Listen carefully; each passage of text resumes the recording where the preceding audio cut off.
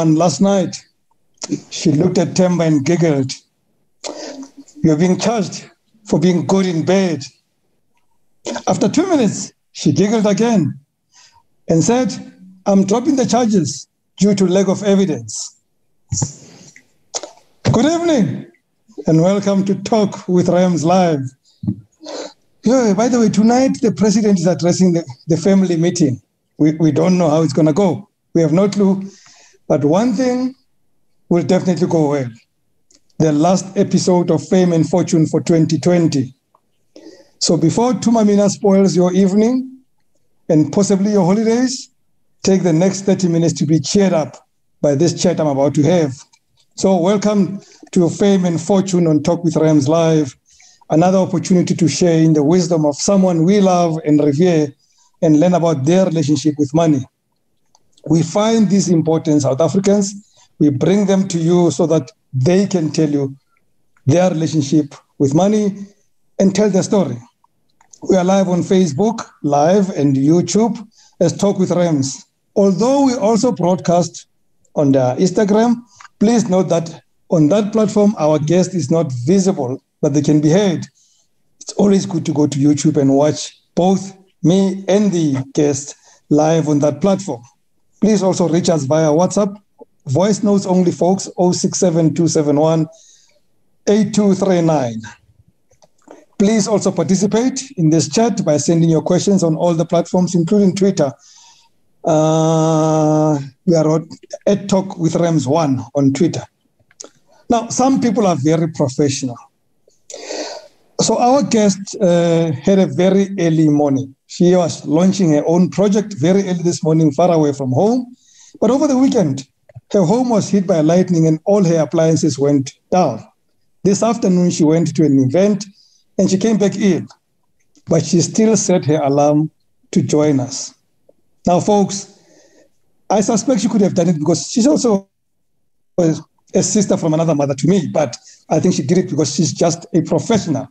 Join me as I welcome my sister, the Princess of Africa, a humanitarian, a UN ambassador, a broadcaster in her own right, a mother, a wife, a grandmother, and someone we love dearly. Minjani wana lekaya. Minjani. Thank you for having me. So good to have you. I have not seen you for such a long time. It is, that's a travesty, really. That's just so wrong. You know, I'm gonna come and have coffee. Just fix the appliances. You told me everything is broken at home. Then I'll come back and have coffee. It's terrible when a younger brother leaves the sister. You know, or abandon the sister for that matter. Oh, the knife is so heavy on my back. I'll fix this matter very, very quickly. But it's so good to see you, and I know that you're not feeling exceptionally well, and I'm gonna make sure that by the time we part, you are not only laughing but feeling very good. Thank you. So everybody knows you. You know, everybody knows you. But I always say old people forget easily. My old mother is 80 years old, and she would have seen you all these years in Dobsonville and on television and everywhere. But I'm sure one day she could bump into you and forget. And if she came to you and said, how do you introduce yourself to people? Rams, thank you for that question. I must say that I never take anything for granted. Yeah. When I meet anybody, I still introduce myself as Yvonne Minga. I don't think or assume that everybody knows me. So I think to be very good and to be courteous to people, if somebody walks up to you and say, hello, my name is Dombi Njobane, I think it's only courteous for you to say, hello, my name is Yvonne Minga as well. Wow. Now, but she would then ask you, but how do I know you? Why are you familiar to me? What did you do? Well, I'm sure then sometimes you can say, I'm sure, Mama, you've heard my song, Umkomboti, Motherland, I'm in love with the DJ, I'm burning up. Or maybe you've watched Gianni on television, you know, the horrible lady called Gladys on Gianni, you know. And maybe that will put her at ease. I see. I think it would put her at ease. And if she hated Gladys, it may not be good for you. I think my mother can get very nasty, but I hope she doesn't. Now, you're in a very tricky industry. We celebrate you, we love you, we make posters of you and everything else. We don't know the reality of what people like you go through. You fight to be paid the right money. Sometimes it doesn't even arrive, even after signing the contract. It gets cut and stuff like that. Do you believe you make enough money out of what you do? Rams, that's a very, very tough question. But I can honestly say I'm okay. I'm happy. Things have never been, you're never satisfied. Yeah. I don't even think when Steve Jobs died, he was satisfied. I don't think Bill Gates is satisfied with what he has. So as people, we constantly want more. But I think, when my mother, before she passed on, my mom would have been 84 years old. She always said to me, money doesn't grow on trees. You always have to work hard for your money, and you must respect money. Let me tell you the truth about myself. I love money very much. I love money, but I don't worship it. I don't worship money. I love money because it makes me do the things that I want. It makes me help where I can. It makes me make other people's lives better. I may not be a billionaire, but I help, even if it's one soul, even if it's one boy or one girl, take them through university or help there. Whether it's Patrick, Godzana, Dobsonville, helping them, Gadijo, and making sure that all those people there have got clothes and food. That is something that makes me really happy. So really, for me, it's not about me making more money.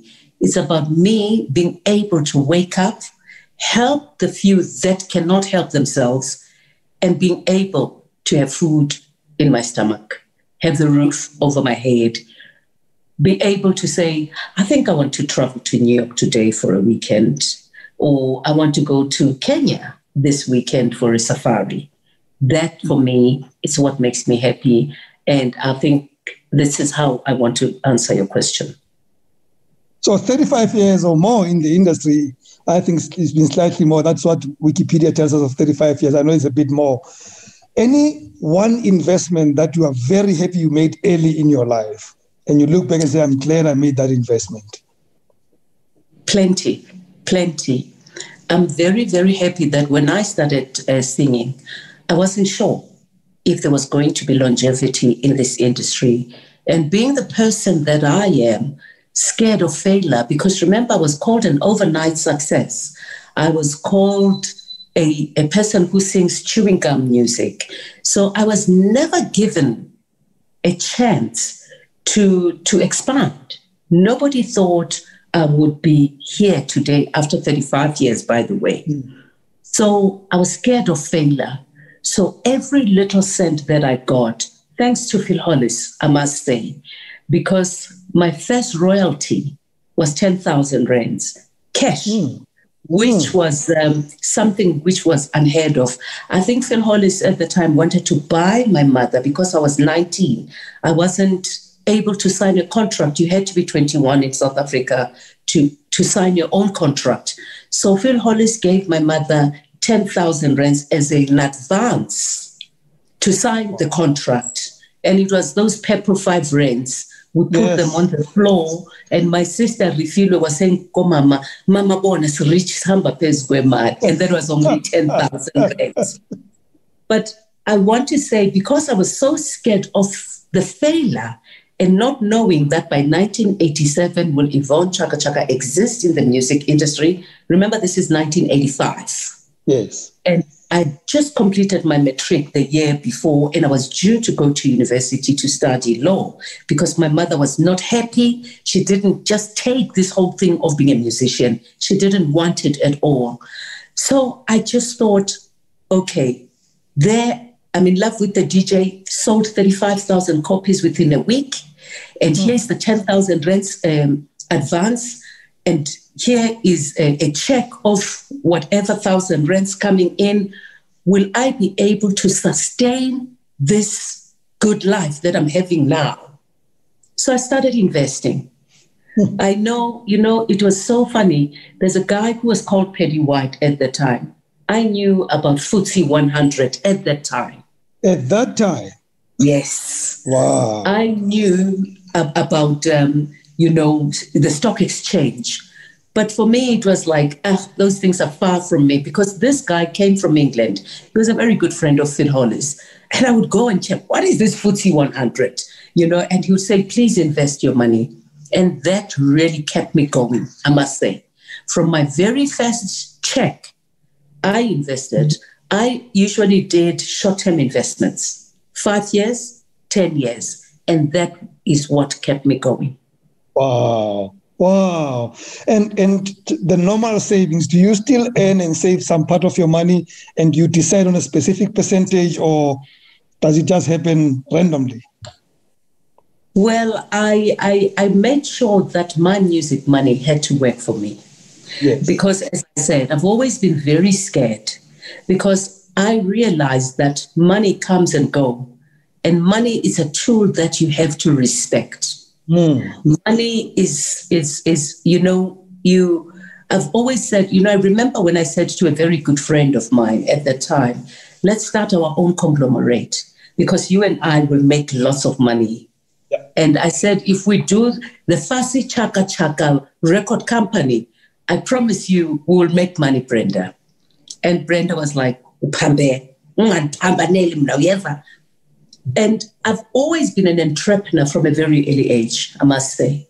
My two sisters tell me when Dad brought us oranges, my dad used to buy us oranges, and they will sit there and eat their oranges because they will say they want vitamin C. And now go to the corner and sell my ones and come back with money at home. So for me, I was scared that now that I'm making this money, remember I came from a poor family. Dad died when I was 11, mom and 40 rent as a domestic worker. So I've always known that what goes up must always come down. So the little that you have, let it work for you. It is good to invest because you may never say tomorrow will cater itself because it may never just cater for itself. So true, so true. So, do you believe fame and fortune are related? Do you believe when people become famous, they will make a fortune? Yes and no. It really depends. We are in a different place in South Africa. The number of people that we would like to see come to our shows or buy our books if you're a writer, or come and see the movie, it's very limited. So the whole creative industry space becomes an entertainment for others. It certainly is not looked at as a business. Once we do that and quantify those things, we will begin to respect a Silo Make Kanube and say, this is our big star. And you can't pay Yvonne Chaka X amount because she's just started acting, and pay Silo Kanube the same amount. So all those things. You can't pay Miriam Makeba X amount and pay an Amanda Black this much, because those people were there before you. And those people paved your way.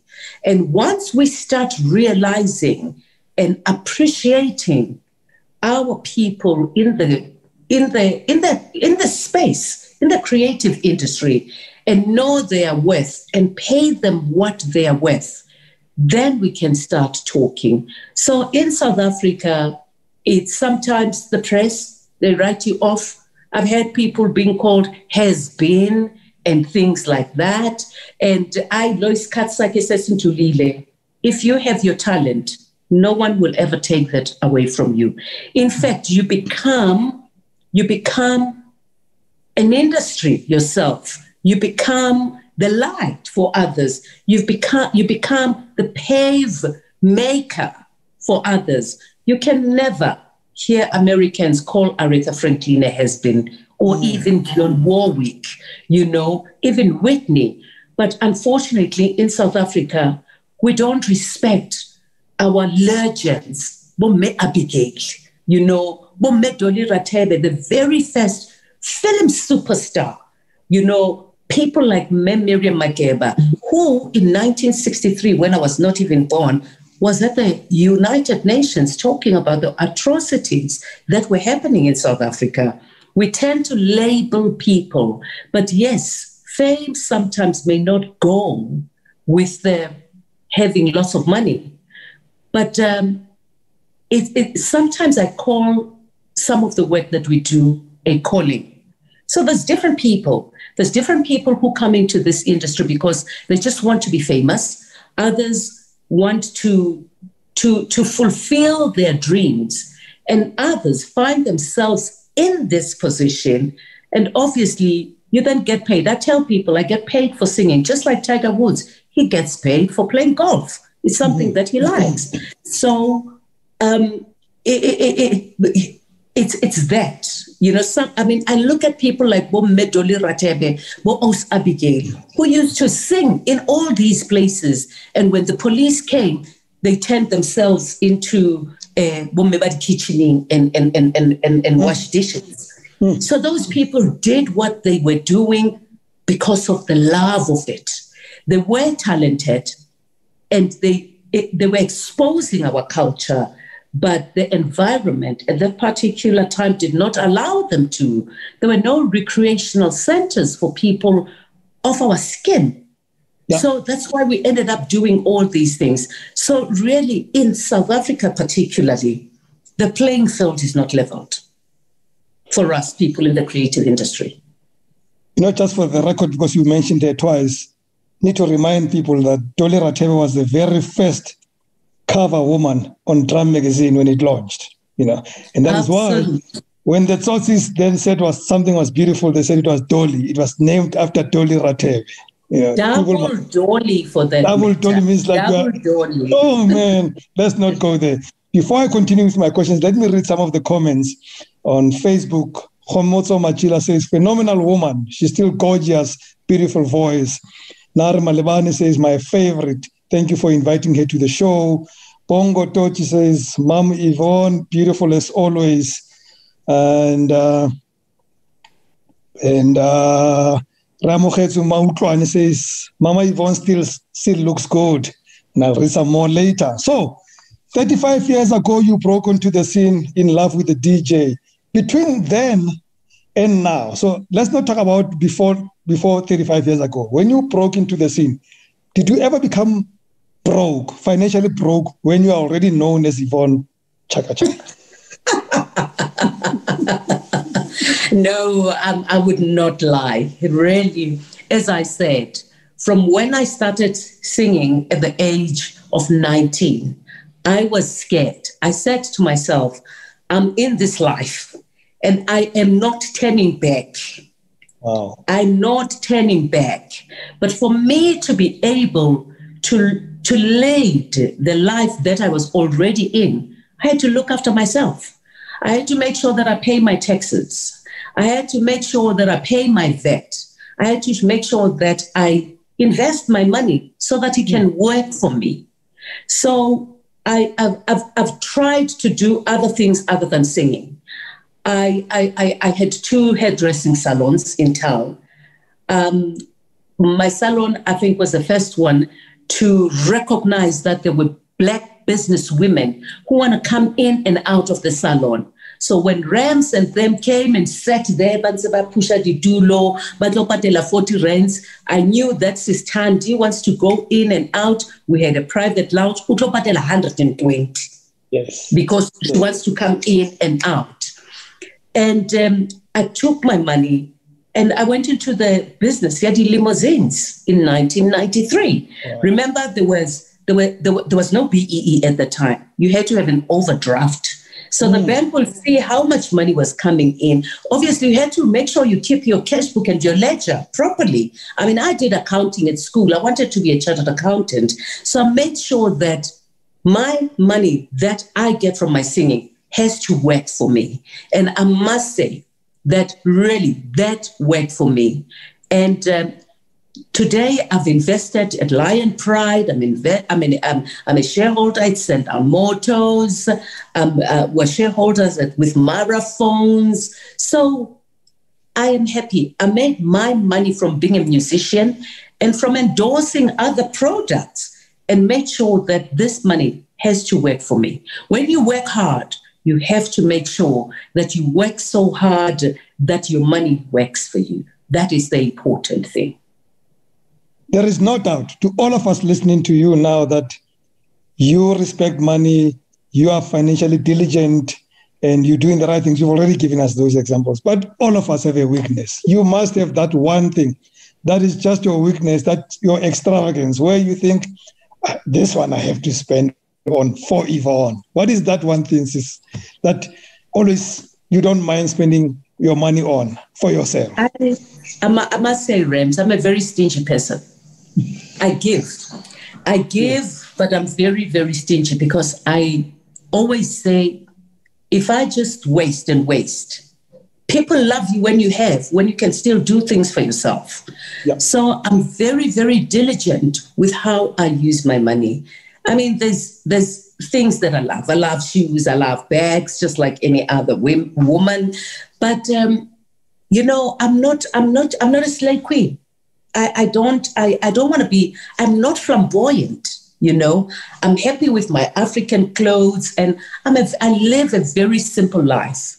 But I'm able to say to my family, we can all fly to New York and have fun. We can all fly to Kenya or Tanzania or Rwanda, to just have a holiday and take my family and my sisters with me. So that's how I spoil myself and those who are there for me when that final curtain closes down. Beautiful. So 35 years later, would you say you've made it?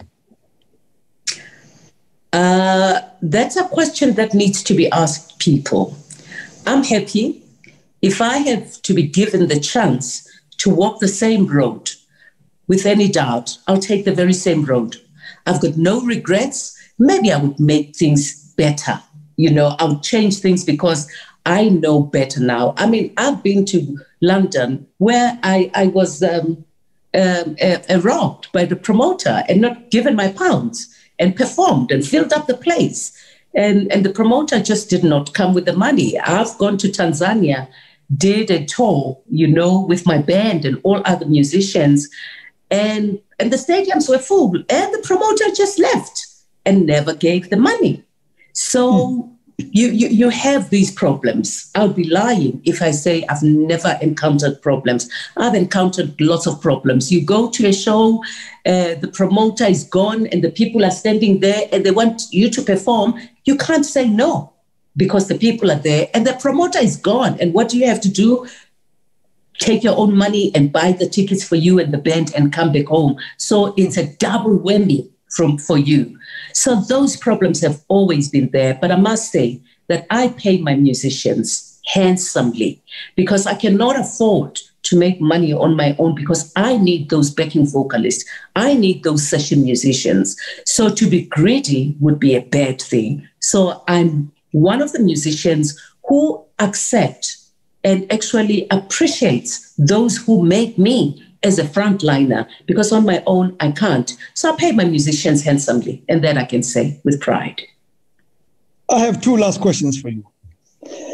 What would you say to artists, if you were given a moment to say to them, what advice would you say to them about how to take care of their fortune while they're still famous? Well, as I said, what goes up must always come down. And today we've seen the Jerusalem song. It's just unfortunate because, the streaming, we still don't know how much rands and cents or dollars it yields.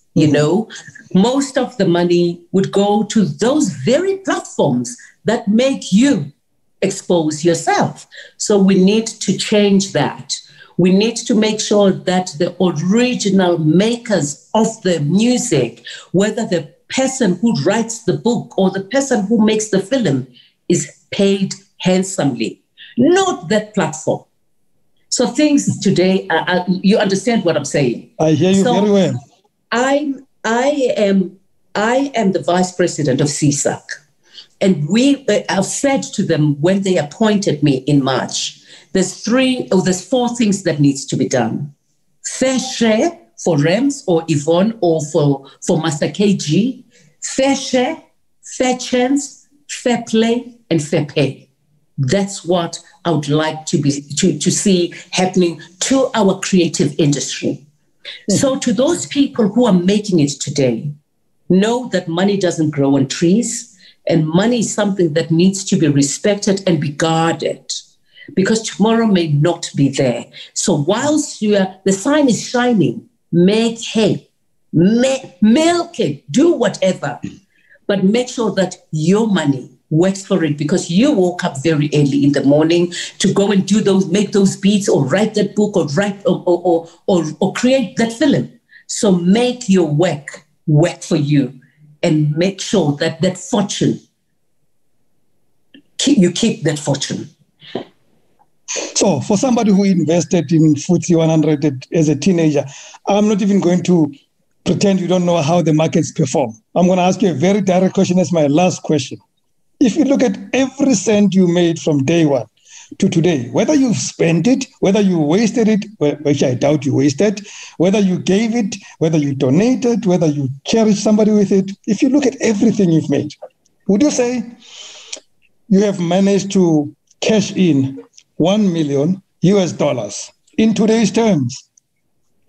$1 million, that's about 15, 20. 16 million rands. Yeah. 16 million rands? Well, I think so. I think I have. I think I have. I mean, I've helped where I could. I've traveled where I've traveled.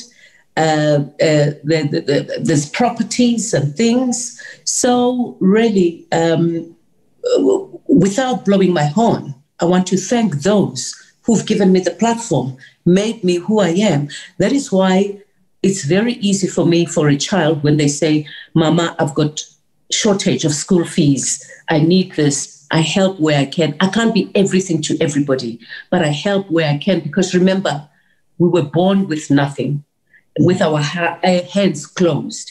And as we grow, as we live, our hands open to give and to receive. And when we die, we take absolutely nothing with us. Wow.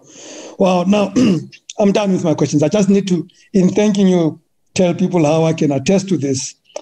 That, by the way, in 1995, you were the first person to take me to Mozambique. I was a small, young music writer for the Sunday Times, and you took me and a few colleagues, and we went to Mozambique, and I saw you perform to huge crowds in 3 different venues. When I established Future Kings, my mentorship program with young men, you were the first big superstar to endorse me publicly, and for that, I remain completely grateful, and I'll never, ever forget it. And for that, my sister, and for the work you do, I wish that the 16 million you've done is just the beginning. Much more is coming so that you can give much more. Thank you for tonight. We may not be counting it in rands and cents, but we can find the trail of the people who've been helped, properties that were there, children that we took to school, and say, yes, we did what we could.